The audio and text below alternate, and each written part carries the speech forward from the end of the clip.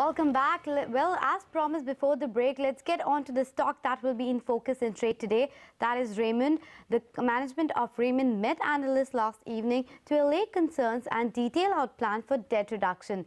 Navin Shetty joins us with the key highlights of this particular meet. Navin, good morning. Over to you.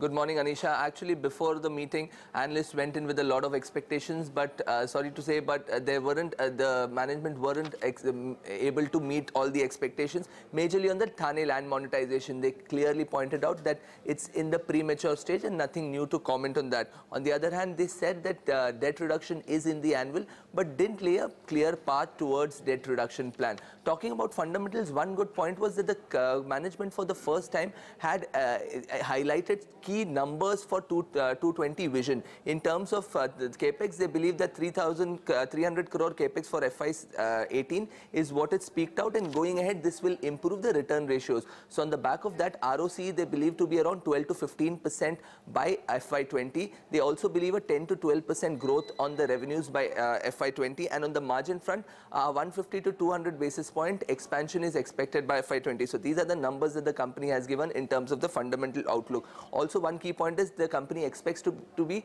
free cash flow positive by 2020. So this is the commitment that the company has seen, but the clear point to note it out is about execution. Will the company be able to execute on the promises? Back to you. All right.